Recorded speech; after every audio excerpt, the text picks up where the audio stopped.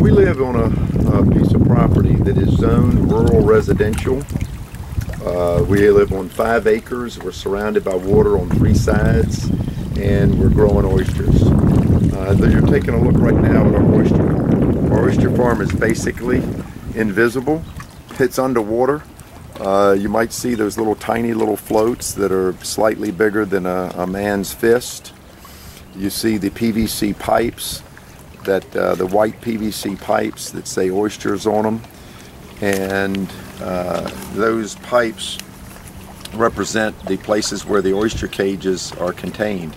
The oyster cages are on the bottom of the water, on the sand, under the water. They're out of sight 99.9% of the time. Occasionally, in an extremely low tide, you'll see the top portion of those cages, but 99.9% of the time they're underwater. We have the right here, based on our zoning ordinance, according to our county, to grow pigs, goats, chickens, hippopotamuses, alligators, snakes, crickets, llamas, just about any animal that can be grown for food or skin or fiber. We have 7 permits, leases, licenses, certifications from the state of Virginia to grow oysters, to farm oysters, to harvest oysters and sell those oysters, even to ship the oysters. We have the legal right to ship our oysters to Singapore, anywhere in the world, and sell them commercially. But at the same time, our county has told us that we have to shut down our oyster farm. That not one single oyster can ever come on our pier or our land. And if you look here, across the land, you see again, it's a pretty big piece of property. We are approximately 500 feet away from our closest neighbor. We have a cove between us and the closest neighbor that is about 350 feet across. And it doesn't make any sense that our little oyster farm has become a point of controversy, or it's become really an illegal operation. It doesn't hurt anything. As a matter of fact, it really helps the environment.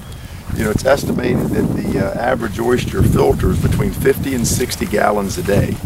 And so just the oysters that we have out here now, before we add any other oysters to it, will at maturity filter about 12 million gallons of seawater a day.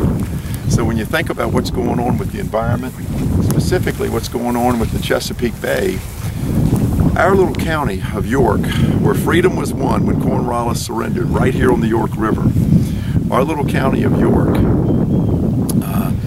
has been mandated by the EPA, or it's being estimated by the Environmental Protection Agency, that we're going to have to spend $94 million to clean up the bay. And that's good in a way, that we do want to clean up the bay, but we ought to be doing it by natural means. And there's no greater natural means to clean the bay than oysters and other shellfish.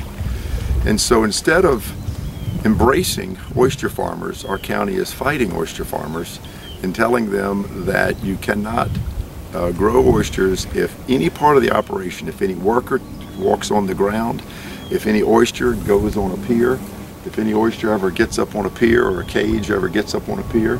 As a matter of fact, if you look closely at the pier, you'll see lines hanging from the bottom of the pier.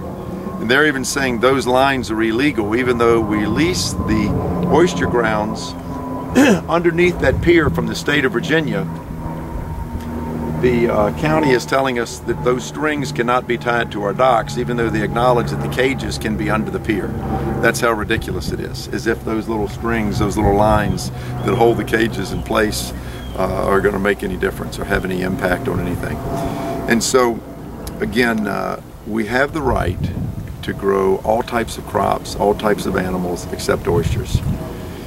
Except shellfish here, because our county has outlawed aquaculture, even though agriculture is legal. The federal government has said that aquaculture is agriculture, and it's under the Department of Agriculture in Washington, D.C. The state government here in the Commonwealth of Virginia has said that aquaculture is agriculture, and it is contained and all the rules that are made are under the Department of Agriculture here in Virginia, but not in our county. our county where freedom was won. As a matter of fact, I'm the 14th generation descendant of the founder of Yorktown. And I can't imagine what my great-great-great-great-grandfather would say if he knew that I'm standing here on the shores that he came to in 1620 and being told by the government that I cannot grow shellfish here in the county, that this little simple little freedom has been removed and taken away.